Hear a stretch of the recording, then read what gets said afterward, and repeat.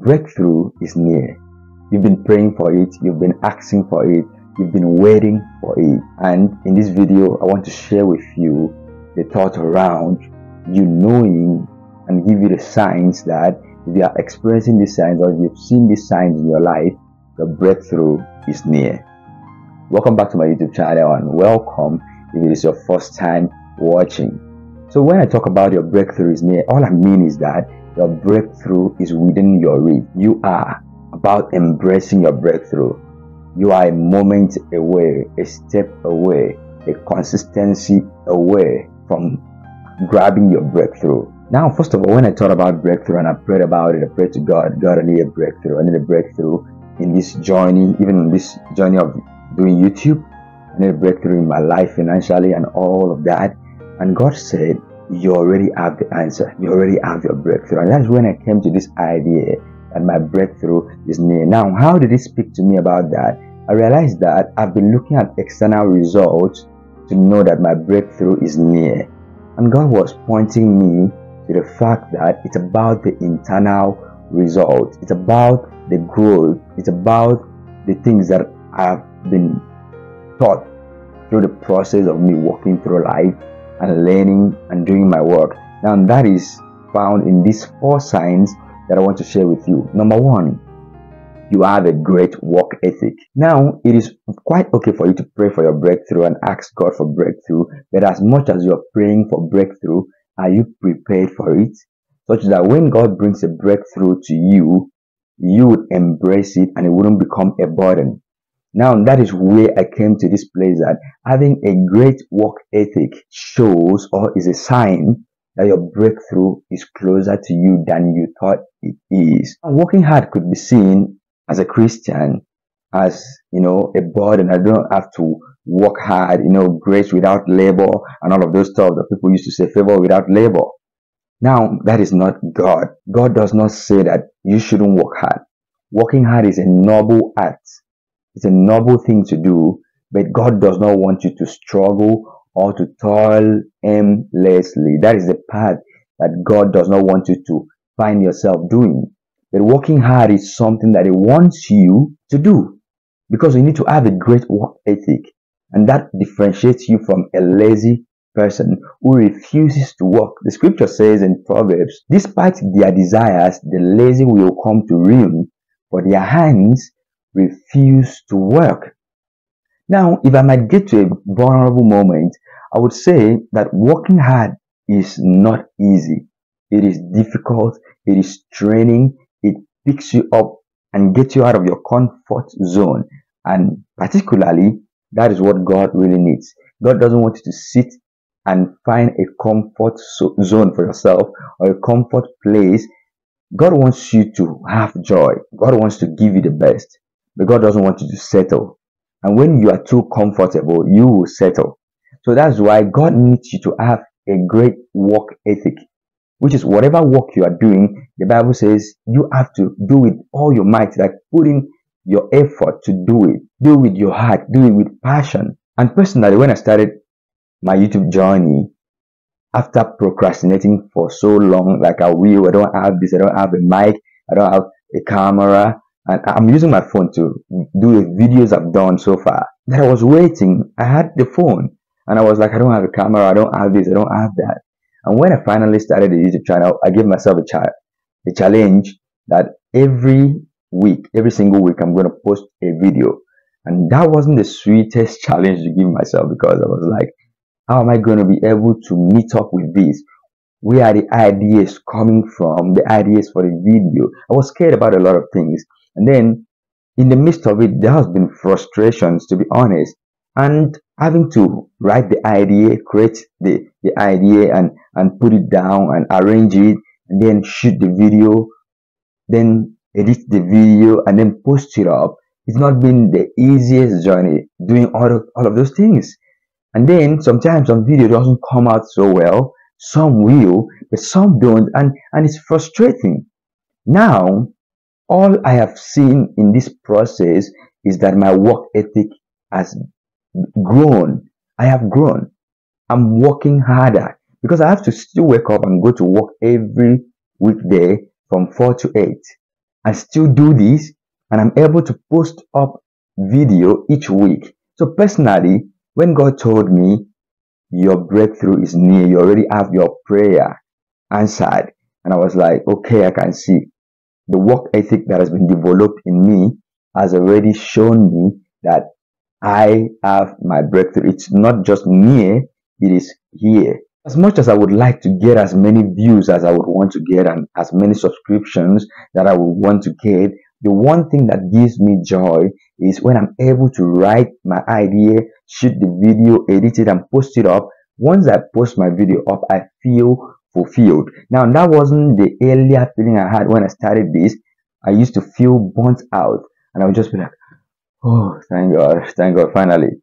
But now it's a joy. My joy is in the process. I feel fulfilled after being able to do this, and that happens to me in not just my YouTube, but in other areas of my life. That when I have a target set on something and I work hard towards it and I'm able to get it done, there's a sense of fulfillment, and that is a work ethic that it's developed in me. And then that I know that since I'm not lazy, I'm working hard, I can't come to ruin. Same thing with you. If you have a work ethic in whatsoever area of working, as a parent, as a leader, as a business, manager, a business owner, whatsoever place you find yourself, your work ethic is a sign that your breakthrough is near.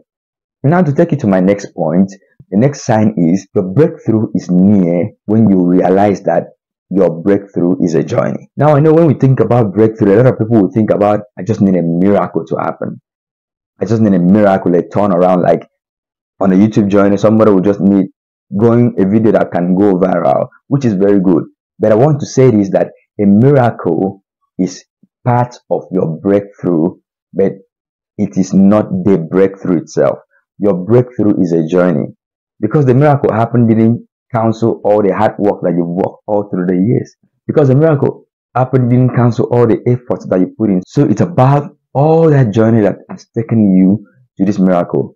And that is why I say miracle is part of the journey of your breakthrough, but it is not your breakthrough. Now, in the story in the Bible from the children of Israel, when God gave the manna in the wilderness, the manna was a needed miracle as what we would call a breakthrough for them in the place of hunger and lack. But then, that was not what would sustain them to get to the promise. Their breakthrough was for them to join into the promised land. But then, they needed miracles along the way. So that is why God will bring those miracles along the way. And that is why the first sign I said is your work ethic. When God brings a miracle in whatsoever area of business or family of something that you are doing, and then you find an open door to thrive, it doesn't mean that you have to just rely on that and relax. It means you are in this journey of breakthrough, which is you have to create a culture of continuous striving. A culture that even when there is no miracle that pops up, you are still striving. And that happens when you know that my breakthrough is a continuous journey of me consistently working hard, of me consistently finding fulfillment in what I do. And I have to be careful by saying that, because your mind should not be focused on, like, you should not find identity in your work, but you could, find a sense of fulfillment when you are able to do your work, but not an identity. That is a whole other video from this. Now, going forward, the journey of breakthrough is a journey of working hard, learning, and growing as you go. That is the journey. I'm working hard, I'm learning, I'm growing. Reiterated, I'm working hard, I'm learning, I'm growing. If you have found yourself in that place, you're learning, you're growing, you are on your journey of your breakthrough. Your breakthrough is near. It's even happening already, because you can see yourself growing, you can see yourself learning, you can see yourself getting into other realms of knowledge that you never had before. You can see yourself transformed in the process. That is breakthrough. I know you need that big financial breakthrough, but it's going to come. And you need this process such that when it comes, your joy will be full. It is this expectation of finally seeing the light at the end of the tunnel that you were waiting for. Because when somebody starts something, you'll be like, there's a light at the end of the tunnel, or you're not seeing it. So the journey of breakthrough is to get you to see that light at the end of that tunnel. Now, Paul Apostle in 1 Corinthians 15 verse 10 talked about his journey of breakthrough, and he said, but by the grace of God, I am what I am. And his grace to me was not without effect. No, I worked harder than all of them. Yet not I, but the grace of God that was with me. In this scripture, you see that Paul had great work ethic. He said, I worked harder than all other apostles, but yet not I. And I want you to see that he did not say that hard work can go alone to get you to your breakthrough without the grace of God. No, he actually said, by virtue of the grace of God that was bestowed on me, that was given to me, I worked hard. I did not put that grace in vain. Which means, for you, how could you interpret that? God has given you grace gifts, charisma. God has blessed you with knowledge. God has blessed you with a voice to sing. God has blessed you with ideas. God has blessed you with things, which is His grace gift. God has bestowed grace upon you. Now, if you don't know how to work hard, if you don't have a work ethic, you will put the grace of God given to you in vain and actually live and behave as if you don't have anything in you, as if you are empty of the grace of God. No, you have the grace of God. God has blessed you. God has given you His grace. Now, you have to work so that the grace will not be in vain. The grace given to you. Paul said, and the grace of God that was bestowed on me was not in vain. It did not come to me with no effect because I worked harder, but yet not I. So this is the part that you need to get, that even when I work hard, I am not depending on my hard work for my breakthrough. I am working hard and I am partnering, as if that's like looking for a better word. I am having a companionship with the grace of God. The grace of God and my hard work is hand in hand. And that is when and how I can get to my breakthrough. Which is, I'm not dependent on my hard work, but that doesn't mean I am not working hard. The way I would put it personally is, I work hard, yet not I, but it is the grace of God, which is, it is God in me, working through me and enabling me to do the work I ought to do excellently. And that is when I realize I am partnering with the grace of God. I am depending on God, and then I am working hard. And why do I have to still depend on God when I'm working hard? So that I won't be puffed up and stay in self-confidence. So that I will trust God and know that I have a security. I have somebody who's got my back. I have somebody who holds me when I want to fall. I have a leaning place. I'm leaning on the grace of God. Third sign, when you come to this place that you make a resolve, I am not giving up, your breakthrough is near. You know, in the journey of life and in the journey of destiny and work as a parent and leader, whatsoever place you find yourself, you're going to come up with opposition. You're going to come up with resistances. And in the midst of those resistance and opposition, you're going to feel like giving up. Like, I'm just tired of this. I'm tired. I can't keep up with this. But it is the place for you to come to the resolve that I am tired, but I'm not going to give up. This work is tedious, but I'm not going to give up, not now. And this is not about staying in a pessimistic place, but it's the place of recognizing the Bible hope. What does the Bible hope says?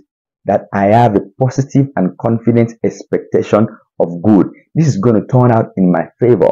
I believe to see the goodness of the Lord in the land of the living. I believe to have a breakthrough in the land of the living. I believe to find myself in financial freedom in the land of the living. I'm not waiting till I get to heaven. God doesn't want us to reign in heaven. He said, those that have received the abundance of grace and the gift of righteousness shall reign in life. So if I reign in life, I reign above sickness. That is a breakthrough also.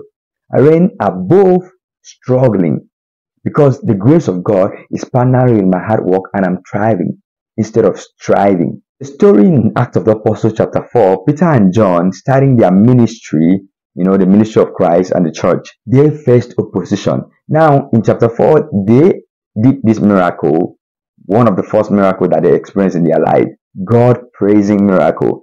And then people were rejoicing, and it was a good thing.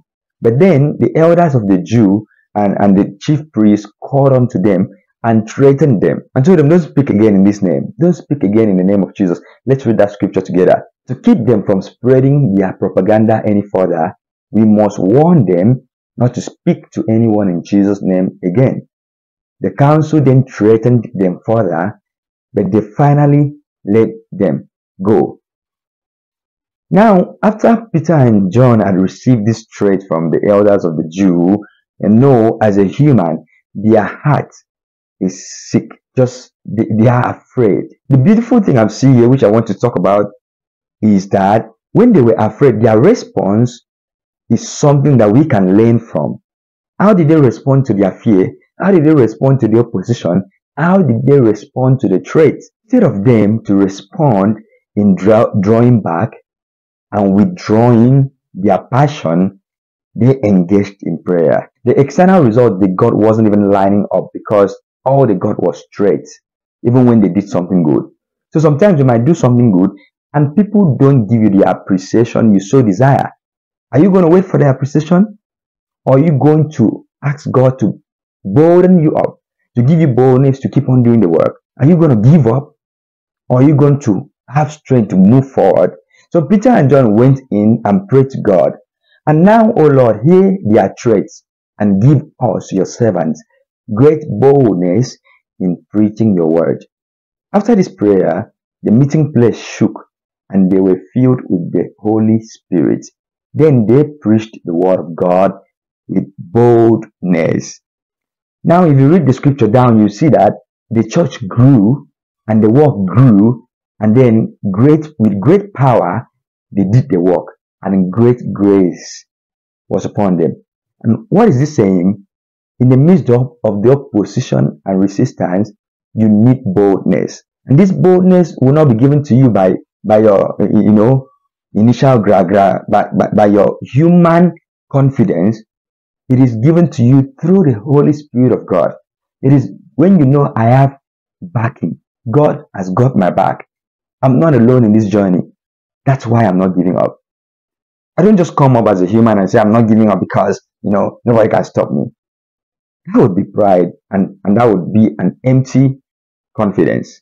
So you don't want to be in a place of empty confidence. That is why you need the Holy Spirit of God to bolden you up, to make you confident, to make you bold to do the work you are doing as a parent, so that you not be a weak parent who is afraid to talk to your children. Maybe as a partner in marriage, so that you will not walk in fear. Instead, you will walk in the boldness of the Spirit of God to do the things you ought to do excellently. In whatever thing you get to face, I want you to have this position that I will refuse to give up. Like, I refuse to give up. I will present my request to God. If I'm being threatened, if the opposition is hard on me, instead of saying I'm going to give up, how will you present my request to God? I will ask God to make me bold. And when God makes you bold and brave, nothing will stop you. Your breakthrough is accessible by you. It is within your reach. You can grab it. That is it. My fourth and final point or sign is embracing consistency. I know people talk about consistency a lot. And now I want to give you a cheat code for consistency. Consistency doesn't just come because of you working hard consistently. Because if your heart loses the passion, even when you are doing the work, it will be shown in the work that you do that the passion is lost. It will be shown in the work that you do that you are just trying to keep up, in the grind, so that people won't laugh at you that you've given up. You don't need a consistency that you've lost your passion. You don't need a consistency that you are actually, doing the work in stress and anxiety. You need to work from a place of faith and rest. And that is the kind of consistency that God wants you to operate in. So now, what is the cheat code for consistency that I found in the scriptures?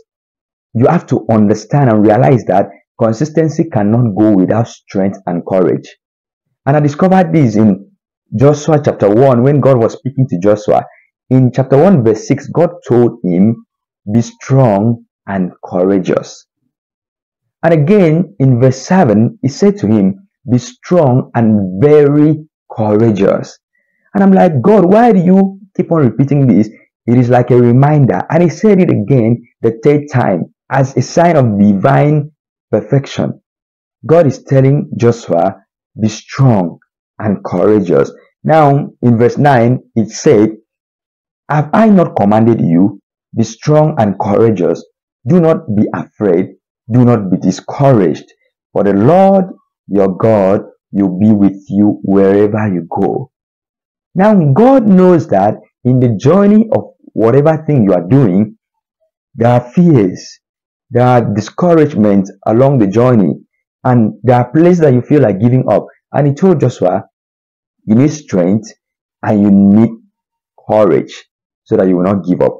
What is strength and courage? Of course, it's clear that you need strength physically, which is you need to walk in a place of faith and rest, whereby you are not walking from a place of being burnt out. You need bodily strength and passion, and then you need courage, which is mentally and psychologically you are sound. To me, it's like God is saying, you have to checkmate your mental health as much as you're doing the work you are doing.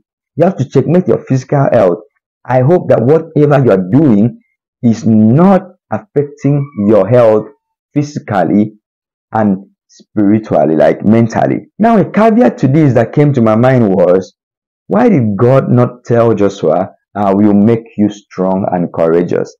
Instead, he said to him, be strong and courageous, which is, it is his responsibility. It is my responsibility to be strong and courageous. And that is the only place that I can come up to have consistency. By the time I lose my strength and courage, my mental passion, I can't keep up with the consistency to do the work. So when I embrace consistency, I have to realize that the cheat code to consistency is strength and courage. Bodily strength, mind strength, health strength. I have to checkmate that. I have to keep myself healthy. Is it by exercising? I need it. I will exercise and still trust God. Is it by eating right? I will eat right and still trust God. Is it by finding rest? I will find rest and still trust God. Don't kill yourself. You have only one body. Don't kill yourself in doing the work. Don't do the work in a place of being burnt out, but do it from a place of rest. Mentally, you need to checkmate yourself. Am I okay? Where is my passion right now? Strength and courage. So in the places of fear, God is saying, the Lord your God is with you wherever you go. In the place of discouragement, He's saying, don't be discouraged. I am with you. Don't be discouraged. I am walking with you. You're not walking alone. So I hope that this point that I've said in this video is actually speaking to you, that your breakthrough is near. And now it's your turn. Let me know in the comment section which part of this video speaks to you the most, and share your experience to me down in the comment section. And I believe that it will actually encourage other people who will read through to be able to be vulnerable. This is a safe space for you. Thank you for watching this video, and I hope to see you in my next YouTube video. I am Uwem. This is my YouTube channel. Do well to hit the subscribe button and give this video a thumbs up and share it to someone. Find one person and share it to that person, even if it's one person. Thank you and God bless you. Bye-bye.